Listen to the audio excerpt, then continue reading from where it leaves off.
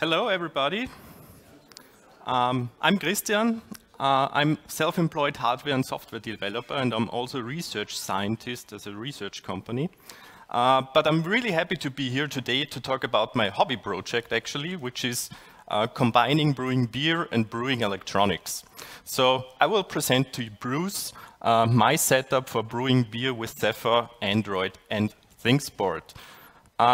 So here's a small overview of my presentation. So I will first start with why am I doing all this. Then I will give you a small introduction into brewing beer. I guess there are many hobby brewers among us, but still I will give a short overview of the process of brewing beer. Then I will talk about the first steps I made towards creating this setup. Then also talk about why Zephyr, and finally present the architecture of my setup. So start with why. So brewing beer, or beer, is one of the oldest cultural beverages around. So beer, humans already brew beer for thousands of years. And now you might ask yourself, why am I showing this piece of papyrus? So this is actually papyrus, and I read it last week in the news on an online news portal.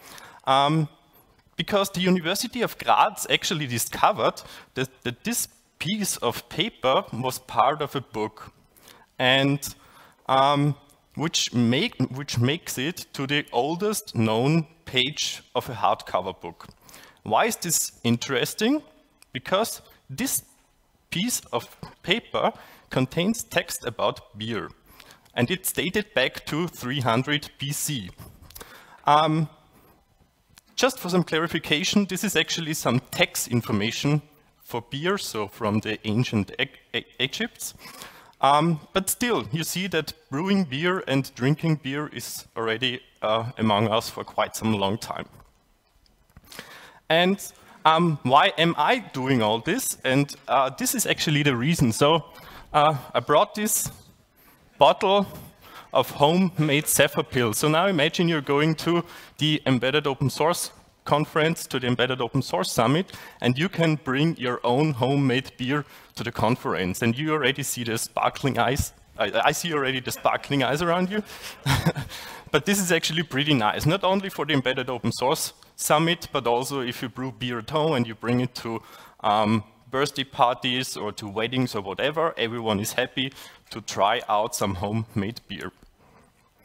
How did it actually start? So actually the beer brewing, so my dad started brewing beer about 20 years ago.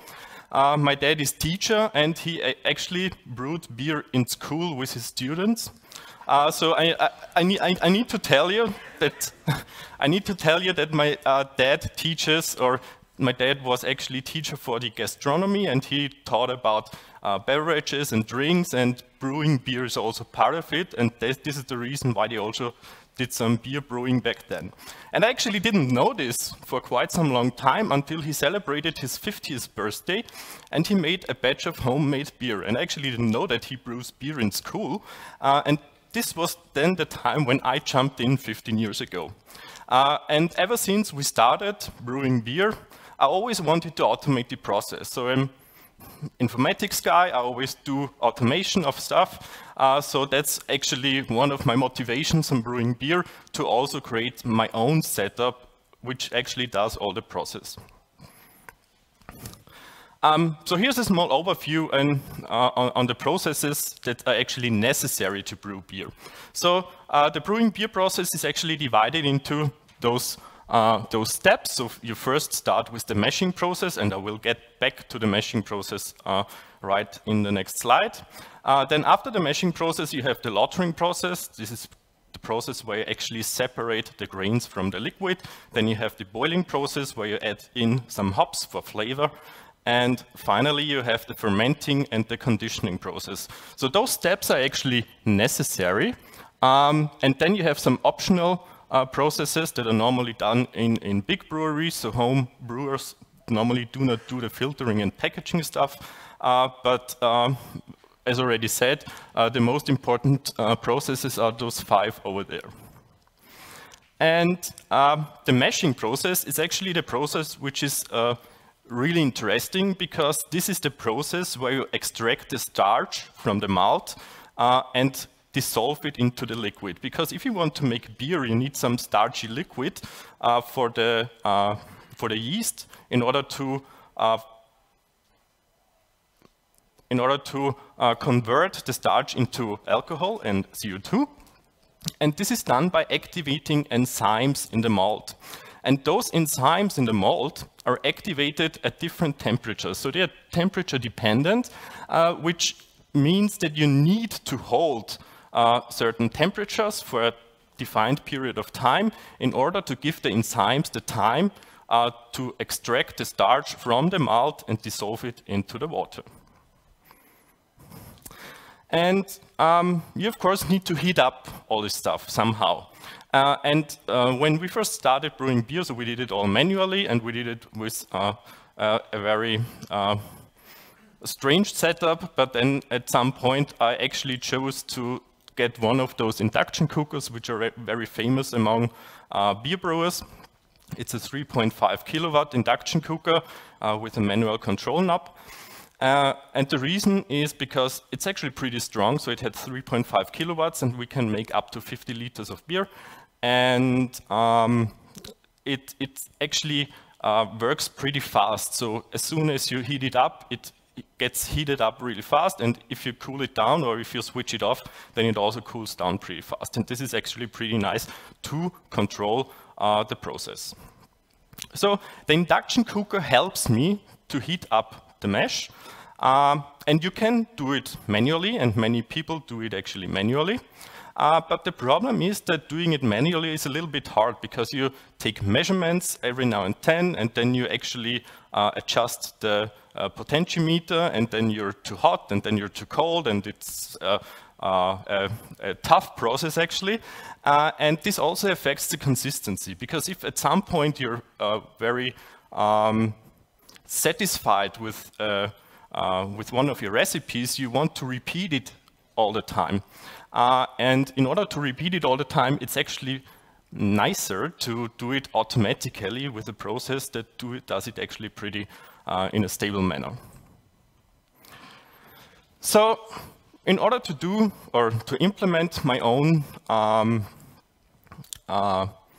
control brewing setup, I said, okay, let's reverse engineer the induction cooker.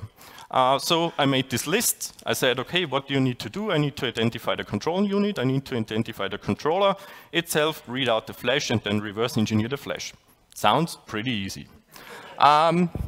So this is the inside of the induction cooker. And figuring out the control unit is actually not that hard. So you do not have too much chips on there. So the chance that you're actually choosing the right one is pretty high. And after some closer look to the devices, I found out that this guy over there is actually the microcontroller who does all this stuff. What you do not see in this picture is actually the manual control knob over there, because it's mounted on the cooker itself. And after some reading out of this controller, I figured out that this is some Samsung S3, F94, whatever microcontroller. So the first steps are already done. So I figured out the control unit. I identified the control unit. Identified the controller. Then the next steps are reading out the flash and reverse engineer the flash. So I took the controller, tried to read out the flash. I got only zeros because, of course, they're protecting their flash. So reverse engineering the flash is also not possible anymore. So my first attempt actually failed. Then I took the data sheet of the controller. I did some measurements on the board.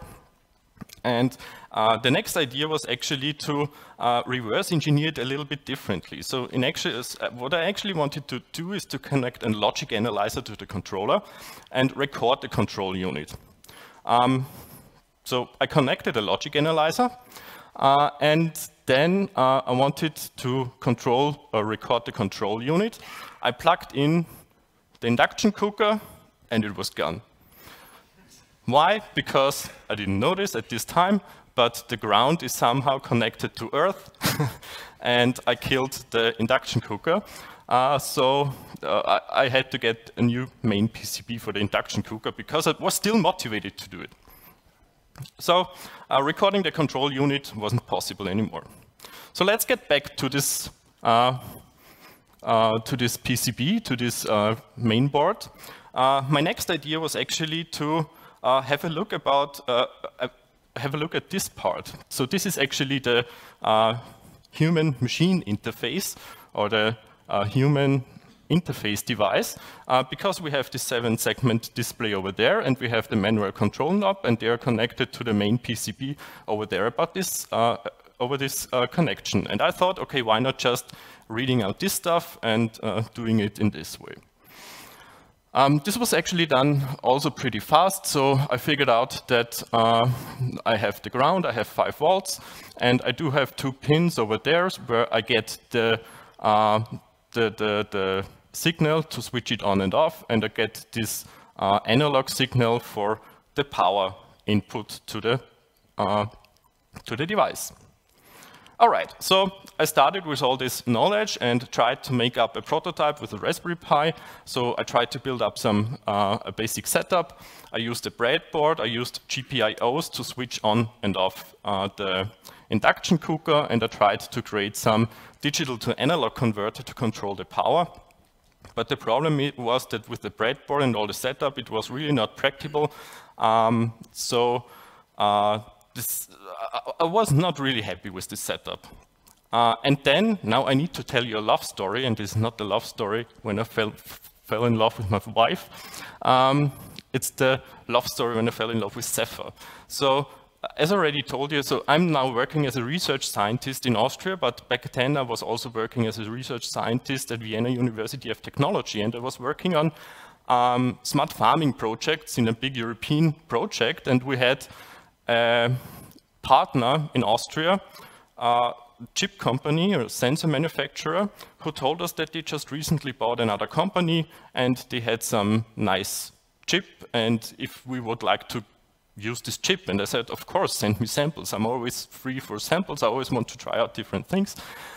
And this was actually called Assembly, and it was programmable with an Arduino IDE, and with the setup and loop control, I pretty fast got stuck with all the stuff, so I needed another way. And I figured out that in this Assembly, they actually used an NRF 51822, and then I tried to figure out a way on how to program it differently, and that was the time when I actually tried out Zephyr for the first time, and then I developed with Zephyr. And the thing when I actually fell in love was when I got stuck with the Bluetooth stack, and I was online writing to some developers on Slack, told them about my problem, and within 24 hours I got a solution, and that's why I was blown away and was like, oh wow, I will stick with this RTOS forever. So the idea was to now take this assembly stuff and put it into this PCB. So this is the idea. So I come from the human-machine interface, get into a designed board, and get forward it to the main PCB. And then additionally, because I also need to control the meshing process, I need a temperature probe, and I wanted to control a temperature sensor as well. So this was the first prototype with the assembly. As I already told you, it's based on an NRF chip. I had this RC network with an PWM making the DAC. And I added a Type K thermocouple with this MAC3 1855 chip in order to read the temperatures. And I also had some 3 volt to 5 volt level voltage converters. So I set everything up. I had the electronics in the cooker. I created some Android app that actually controls the stuff. I got to the power cord, plugged in the induction cooker, and it was gone. What I didn't realize, or what I didn't think about, is that the type K thermocouple has a metal shielding, and the metal shielding actually was connected to, to the induction cooker, and it was connected to Earth, and everything blew up again. And my father told me for the 10th time, why don't we just buy a ready-to-use beer brewing setup? And I was already so deep into this, and I already invested so much money that I couldn't get back anymore. So I had to get up with a new setup, and the new setup was actually with a remote temperature probe. So I'm just having the control unit inside, because this actually worked okay, and I just need to get the reading somehow, so I created some remote temperature probe, and the app or PC, whatever you're using, connects to the temperature probe and to the induction cooker and does all the process. So the cooker hardware, the new cooker hardware that I built up here, so the new revision, is based on an NRF 52840. I added an operational amplifier for this digital to analog conversion stuff, because I had problem with the old version. I removed the thermocouple. I didn't want to connect it anymore to the housing of the cooker. And this is actually the PCB I finally came up with. So I can connect it into the induction cooker. I can also connect the manual knob, so I can connect it, also control it manually. And we're Bluetooth low energy with an PC or an app. Then the temperature sensor was based on the assembly, because I had some more assemblies lying around. I took this type K thermocouple stuff from the induction cooker controller to this remote sensor. So I put a MAX 31855 to this board. I added some battery management, because I'm now not connected anymore, so I need battery and also to charge the battery somehow. And this is actually, I call it the snake. This is actually the temperature probe. So there's the assembly inside and the MAX 31855 with the thermocouple over there measuring the temperature. So this was the setup. It works pretty well, but if you're brewing beer, you also need to somehow move around the liquid, because if you heat up just on the bottom over there, it gets hot pretty fast down there, but not up there. And in order to also get some movement into the mesh, I added another controller. So this is actually a controller that controls 230 volts in order to switch on and switch off a pump, as typical beer brewing kits are doing this. So I have those three devices connected to my smartphone app.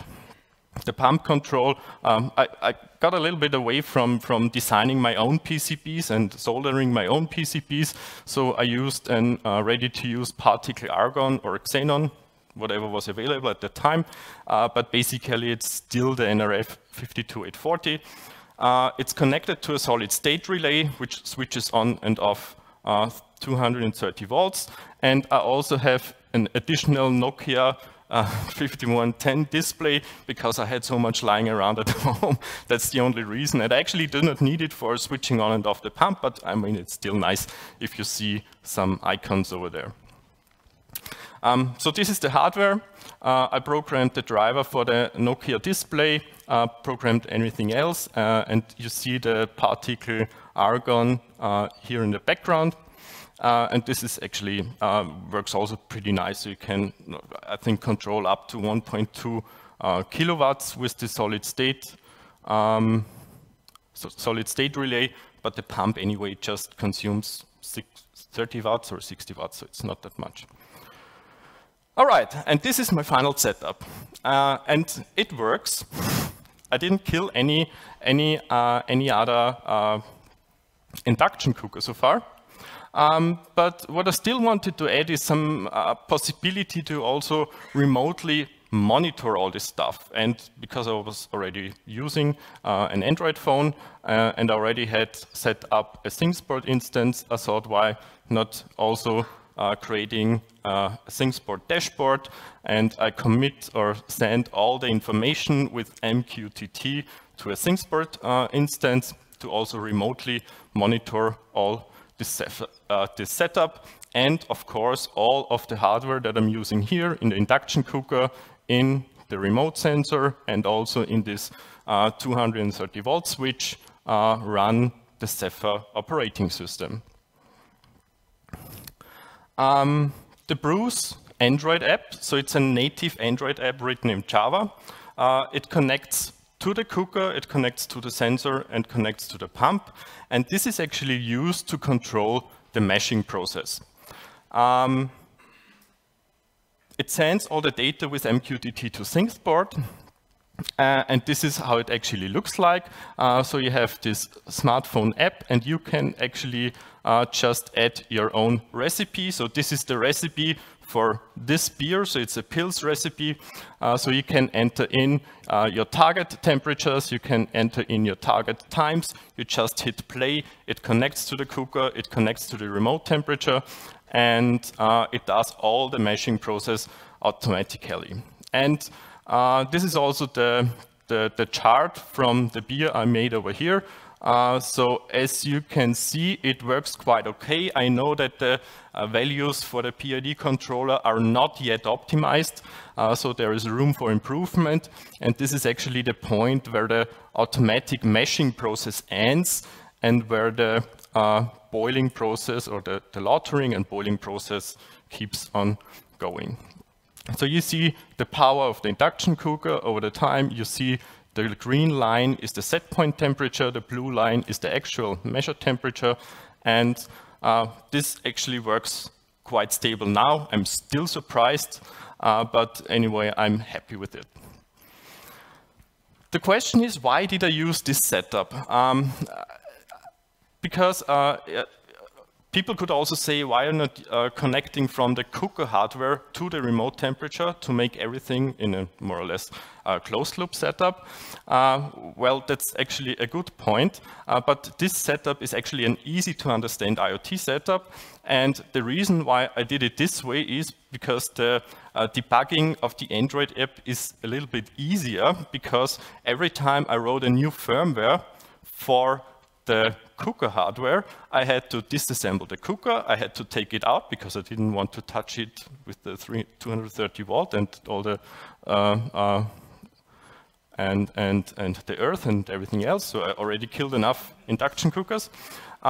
So I just wanted to stay in the cooker and just control it, and that's actually it. And with the Android app, I was then able to just write a new app, update the control process, and this made it actually a little bit easier to debug all this setup.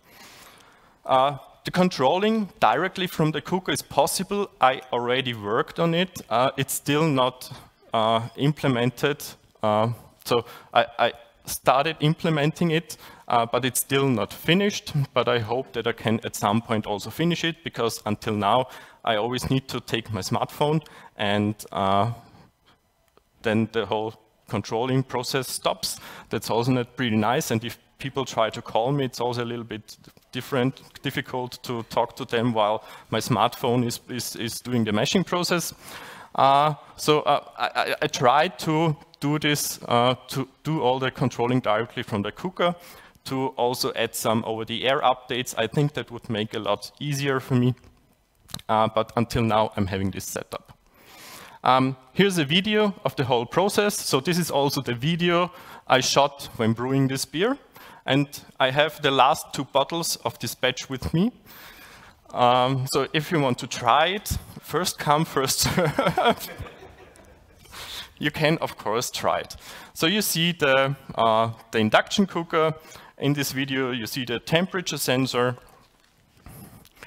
Then we also have this remote-controlled switch with where the pump is actually connected to, and the smartphone. And as you will see here, this is actually, so I also have some other modes in the smartphone app to actually adjust a constant temperature, for example. But in this state, we're using a profile mode. So I'm entering 55 degrees and I want to hold it for 15 minutes. And then I can actually enter in all the information.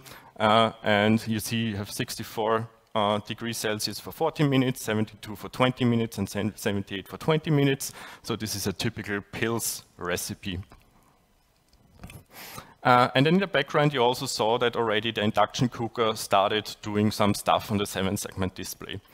Then, as soon as the induction cooker gets activated, also the pump gets activated, and that's it for now. And the next thing that I'm working on is controlling the fermentation process, because with controlling the fermentation process, you actually also need to measure the temperature to keep the temperature of the liquid at some predefined levels. It's also nice to measure the original wort, so the amount of sugar and starch you have in your liquid, in order to know how much of the starch has already been converted into alcohol by the yeast. And I would like to control it with, also to control the fridge or a heater, depending on what kind of beer you're using. And I can already use this or do this with this 250 volt switch, which then connects to some temperature and original wort probe that already built, but still was not enough time to make it work also correctly.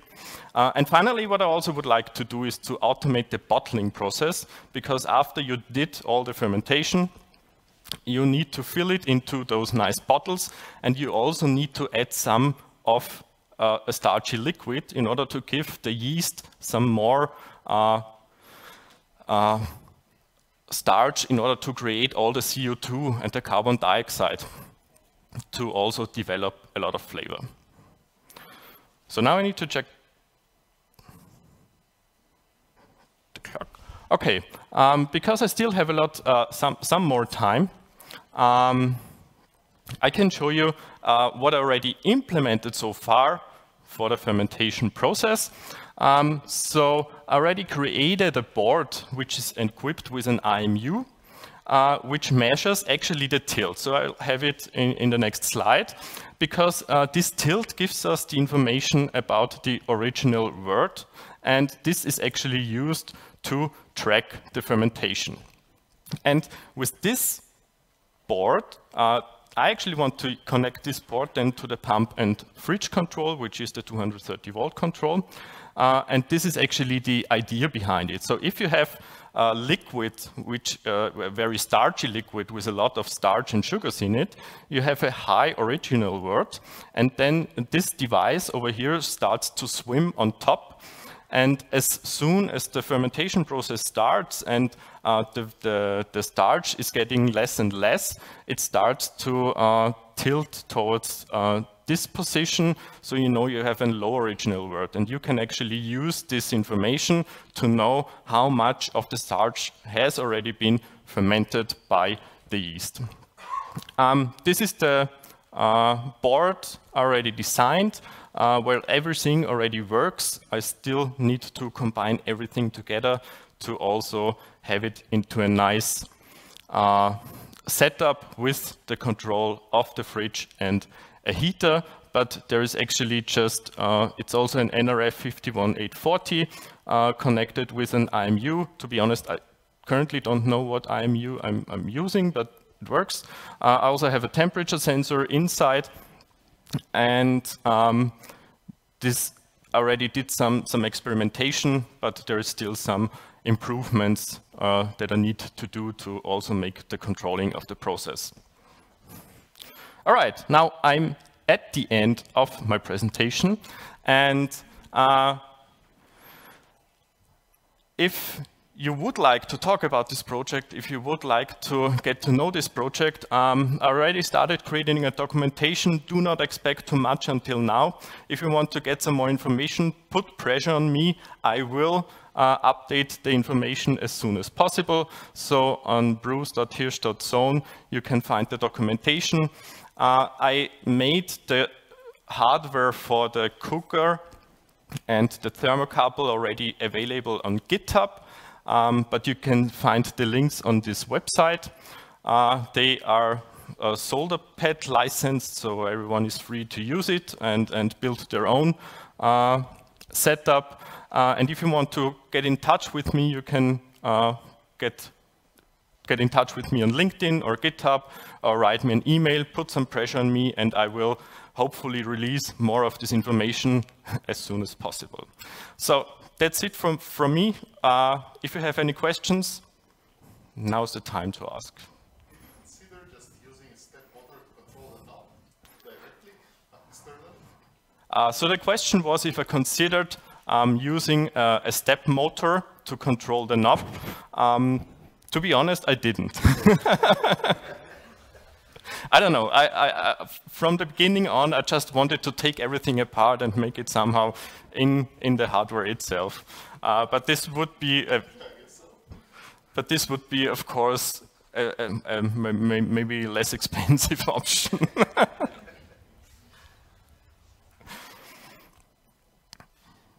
It was visible in your video that when you were initially filling up the pot with the malt and the water was still a manual process.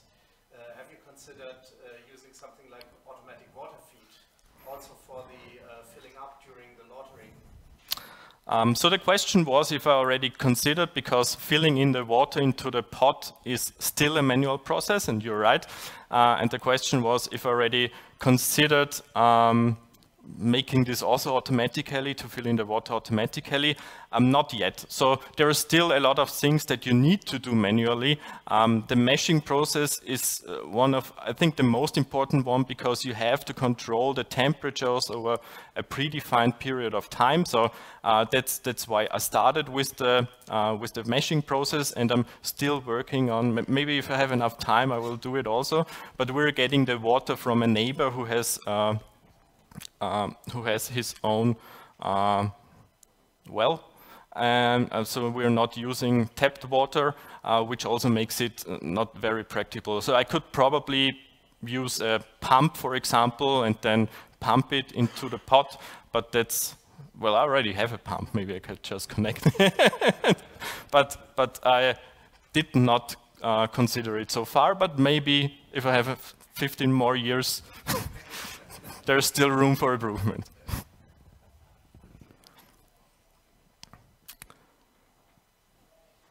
Did you ever thought about having a closed loop control on your wort, and not only an open loop control on the temperature, or a closed loop control on the temperature? And do you think your wort that is swimming inside and measuring the original wort during fermentation would survive this? Okay, so the question was if I already was thinking about not just controlling the temperature with a temperature sensor, but controlling more or less all the meshing process with actually reading the amount of starch that has already been dissolved.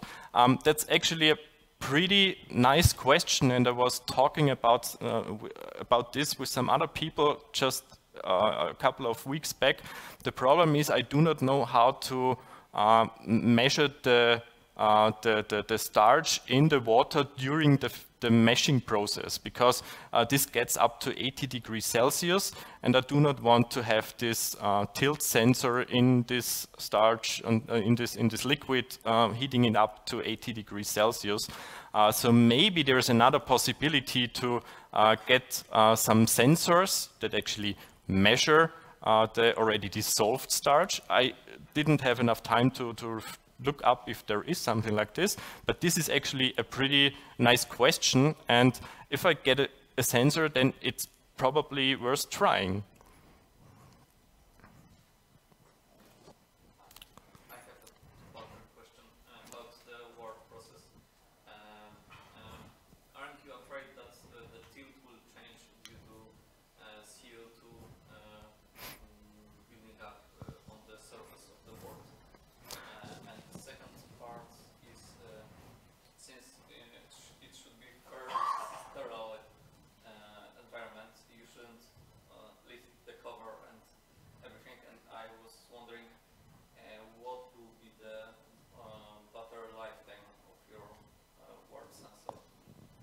Okay, so the first question was actually if I'm considering CO2 that actually is created during the fermentation process. So yes, I was already considering it.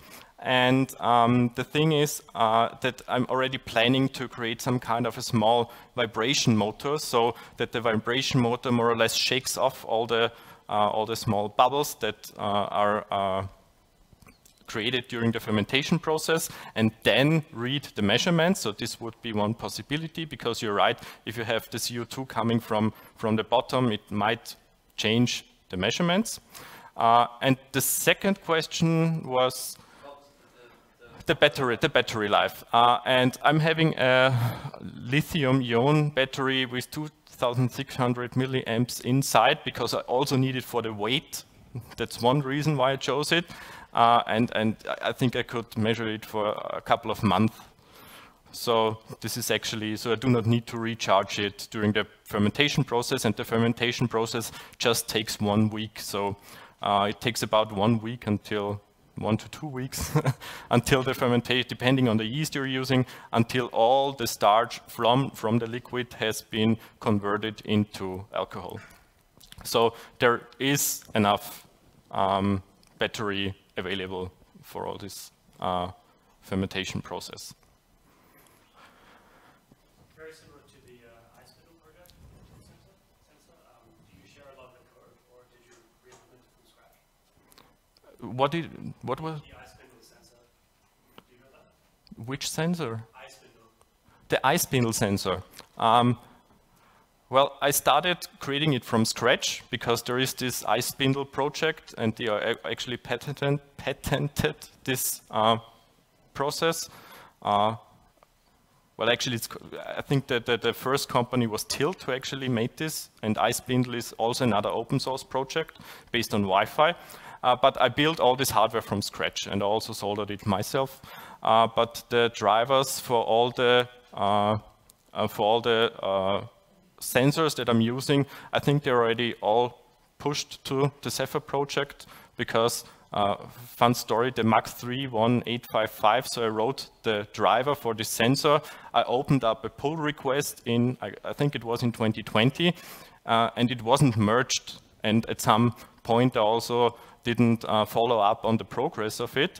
And just a couple of weeks back, I thought about, okay, let's check if there was already another person who implemented the driver for the sensor. And then I saw that it was already implemented, but another person, and thank you for that, took my code and actually created a new pull request, and then it got merged. So the driver for the Max 31855 is already in the Zephyr project, and I think the other driver as well. All right, so if there aren't any more questions, thank you very much for your attention. And